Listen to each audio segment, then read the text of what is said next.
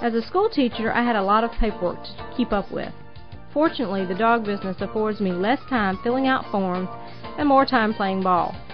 However, there are a few forms that will make your business run a little smoother. The most important would be the registration form. It contains all of the customer and dog's information.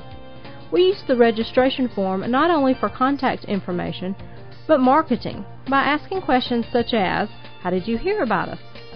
and asking for their emails so that we may sign them up for our email updates and specials.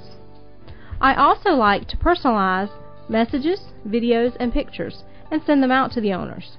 I'll discuss this more later. At the bottom of the registration form is your standard release, including liability and image.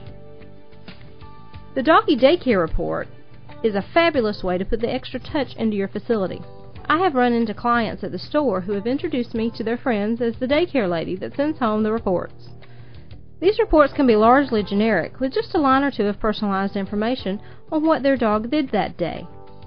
I use this opportunity to put a website at the bottom, more offerings, calendar events, and much more. Incident reports are forms which I don't want to send home frequently.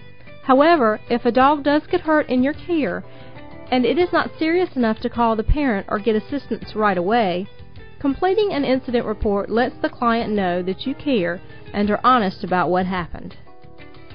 Comment cards are helpful in two ways.